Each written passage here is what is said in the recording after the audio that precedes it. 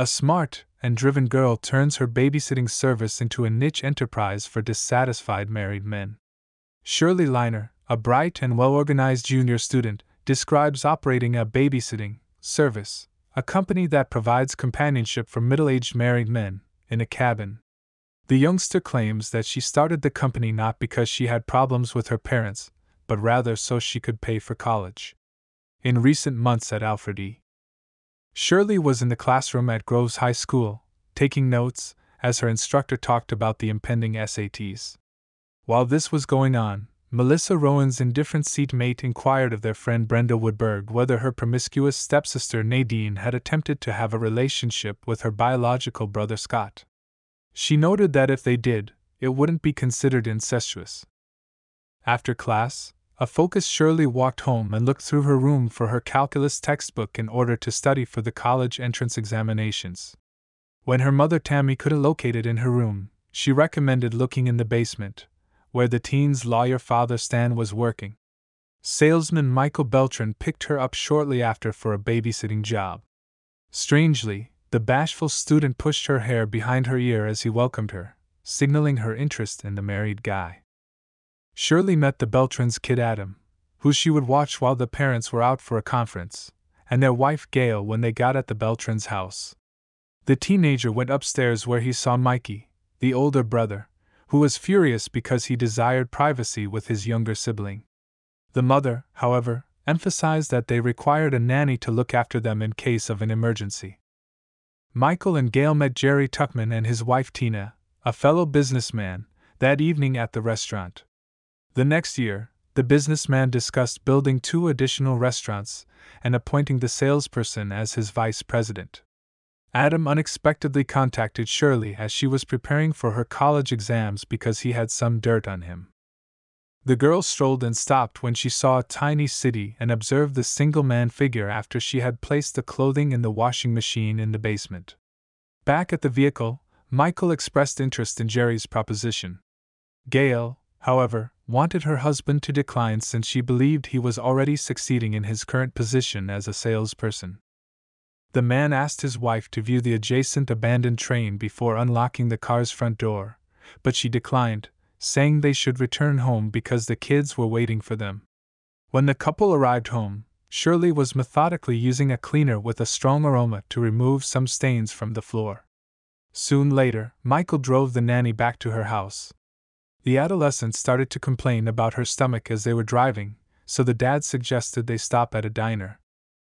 There, the two began to quietly flirt with one another and discovered that they were both night owls who did foolish things.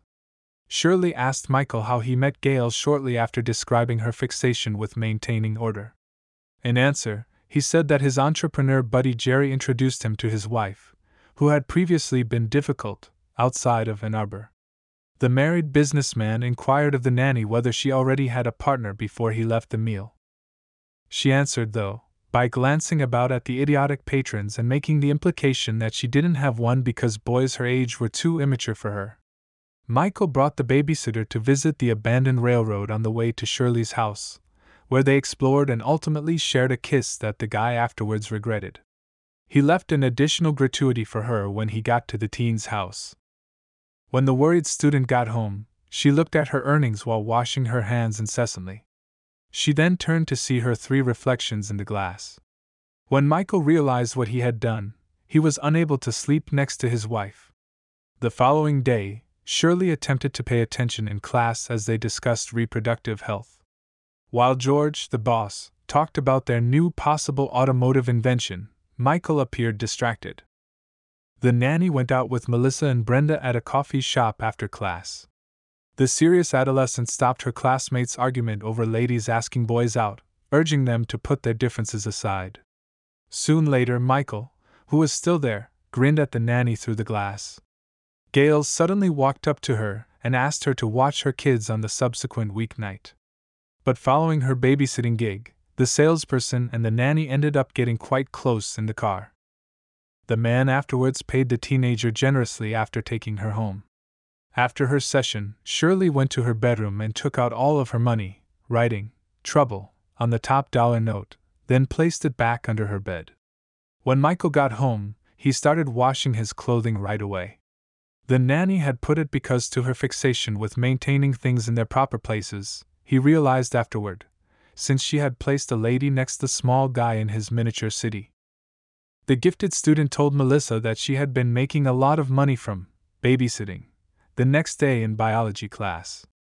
The salesperson also revealed to Jerry some of his private experiences, and Jerry was immediately intrigued by the idea of hiring a babysitter for him. Shirley gave Melissa the position after Michael contacted to seek for a babysitter for his friend. The entrepreneur shared private time with the new nanny as he drove her to the coffee shop after she had looked after the children. The astute adolescent approached her buddy and asked for 20% of her pay because it was she who had set up the job for her. Following the agreement, the friends went to a party where the shy Brenda requested Shirley to go with her so she could approach their classmate and Doug's buddy, who was also his stepbrother's friend, whom she had a crush on. Later, 2 of Jerry's pals called the nanny and asked for babysitters, which worried the nanny since they may go to jail. Melissa was informed of this and reassured her frightened classmate that they wouldn't be arrested. Shirley followed her friend's advice and decided to take one person for the business. Then her buddy recommended Brenda be brought on board for the other. The bashful Scot approached the studious youngster as she was about to leave the party and gave her his sweatshirt to keep her warm. He kissed his smart classmate shortly after, but she didn't return the favor. He excused himself after the unpleasant meeting and joined the gathering again. Michael sneaked into Shirley's bedroom through the window when she returned home. The married guy hid beneath the teen's bed while they kissed when Stan barged into the room unexpectedly to request some peroxide.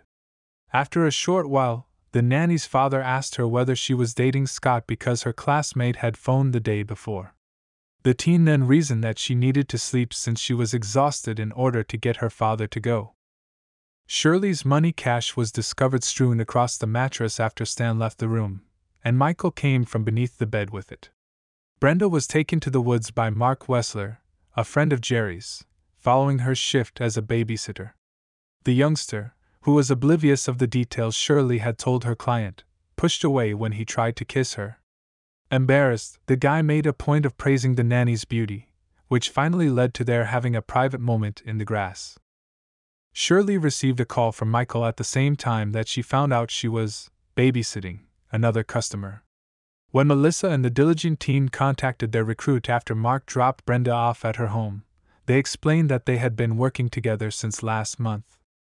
The eager newcomer then made the request for another customer to babysit, demonstrating her unwavering dedication to joining the group. Shirley then organized the schedules of her babysitters and printed calling cards to start formalizing her business. The salesman's boss and wife joined Michael and Gail for supper in the interim. After supper, George approached his subordinate about the deteriorating standard of his job and inquired as to if there was a problem. The man refuted this, offering changes if the employer wasn't pleased with the final product. The boss's spouse and the salesman's wife entered the room shortly after, and the boss's spouse confessed that they occasionally hire Shirley or other females to watch the kids. Michael was stunned to learn that the teenager had operated a nanny agency when his boss handed him a calling card. Michael then shared some private moments with Shirley. They clashed over the expanding unlawful behavior after leaving the teenager off at home. The adolescent raised her offer to $300 after realizing the enormous danger to the company, and the man ultimately accepted it. The following day, Brenda approached Nadine and flaunted her brand new jacket, which she had purchased with money she had earned from babysitting. When her stepsister expressed an interest in making money, the girl approached her and requested her to fill in as a nanny for a customer without first consulting Shirley. When the entrepreneur learned this, she formally added the new hire to the team and demanded her 20% cut. Shirley lost customers as a result of Nadine betraying the company by creating a new one on her own and hiring her buddies. Due to this, the diligent adolescent questioned Brenda to find out if her stepsister was running a side business. Her companion, though, made the decision to keep the secret. Shirley and Melissa went to school that evening to go through their treacherous teammates' belongings after realizing they were being misled, with Michael watching over them. The three trashed everything to hide their actual intentions after Melissa discovered nothing in Nadine's locker. Michael told the frightened Gail he was at a meeting when he arrived home that evening. Because of this, the worried wife urged her husband to phone her whenever he anticipated being late. The pupils were shocked by how wrecked their school was the next day, which prompted the principal to summon everyone to the hall. Shirley and Melissa collected Nadine, Brenda, Barbara Yates, and Ollie Town in the music room before proceeding to the gathering. The leader then reminded them to always give her the promised 20% cut and to not steal her clients or flaunt expensive stuff. Melissa lingered with the astute entrepreneur after everyone had departed for the assembly and advised her to take a working holiday at Jerry's cottage. She created fictitious permission sheets so the girls could present their excursion as a school vacation, while the males would inform their families that they were attending a company retreat.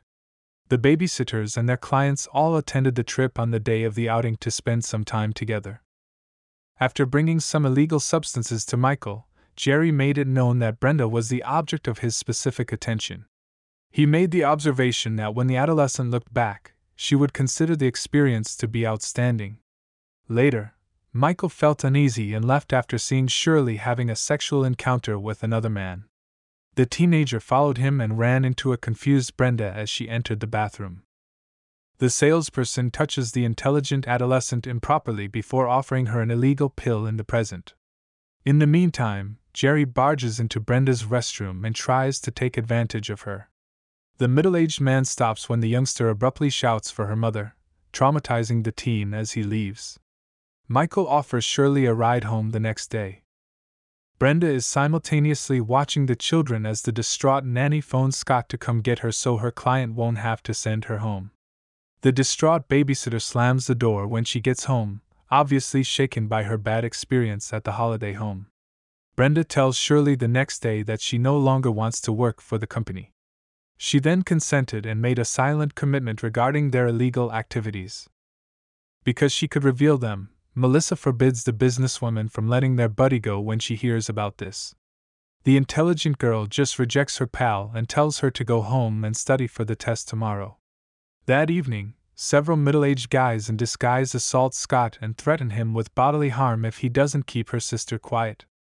Brenda queries the perpetrator when the hurt teen arrives at his house. The adolescent, though, is adamant that nothing occurred. Shirley runs into her hurt friend at the school cafeteria the next day. She approaches Melissa shortly after, and she admits to being the one who planned the beating. She argues that she has a commercial reason for doing what she is doing. Gail surprised Michael when she unexpectedly greets him when he arrives home early due to a call from their son's principal. The salesperson makes light of the fact that their child cursed their instructor when the wife tells it, which irritates her. Salesman's spouse is dissatisfied when he admits that his boss moved him to a low-profile account. In spite of the fact that they already have the protection they want, he irritably inquires as to how much money would make her happy. Gail, on the other hand, avoids conflict and tells Michael to speak with their kid. She then cancels their date night and leaves for a meeting. He walks upstairs to speak with Mikey as instructed by his wife. He finally understands the boy's situation and decides to curse his boss much like his kid did to the instructor. The salesperson instructs his youngster to look after his younger sibling before giving him money to purchase pizza. Nadine phones Shirley in the meanwhile to inform the professional that she needs to postpone their meeting due to approaching examinations. The smart adolescent grabs her laptop in a hurry, causing a box on the table to topple. She tells her classmate she will call later and hangs up shortly after. Michael, who is dissatisfied with his marriage, goes to meet the nanny and takes her to the abandoned railroad yard. The salesperson apologizes for allowing her to use an illegal drug inside the cabin while the car is still empty. He then implies that he and the nanny were a match when he says that Gail and he aren't compatible. The teen admits that they are definitely meant to be together since they are both bad, but she insists that their relationship will be remembered fondly in the future. In response, Michael makes an attempt to persuade her to flee with him by stating that he no longer wants to keep her a secret. Shirley, however, only declines him when he makes it clear that he needs her in his life. The helpless salesperson replies that he'll keep paying the babysitter to stay with him. The adolescent, though, makes it quite plain that it's too late. The nanny is forced to hide as a wandering policeman appears out of nowhere. Michael says that he is only gazing around since he likes trains when the policeman questions him. Soon later, the policeman gives the guy the order to leave the yard. Shirley, who is alone herself, goes to the closest phone booth to contact Brenda, but Scott answers and informs her sister that she is unable to speak with her. Her classmate informs the girl that her stepsister is watching the children when she asks for Nadine. The entrepreneur discovers that their cunning buddy lied to her about canceling their session due to the tests after discovering this. She phones Melissa right away and tells her about Nadine, who is once again taking customers behind their backs. Jerry assists Shirley and her companion as they make their way to the parking lot where the trader and her client are.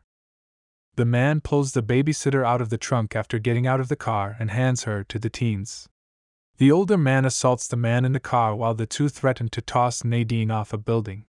The businesswoman mistakenly releases the dangerous babysitter as she becomes sidetracked and glances at the familiar automobile.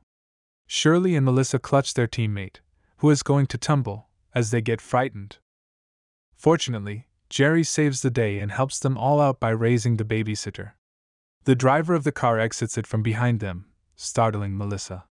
The intelligent youngster turns her head after seeing her friend's response and, to her surprise, sees her father, who turns out to be Nadine's customer.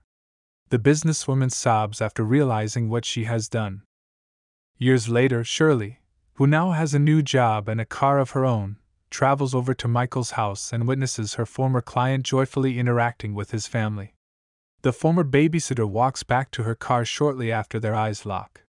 She then sobs as she considers her babysitting experience as a singular instance in her regular existence.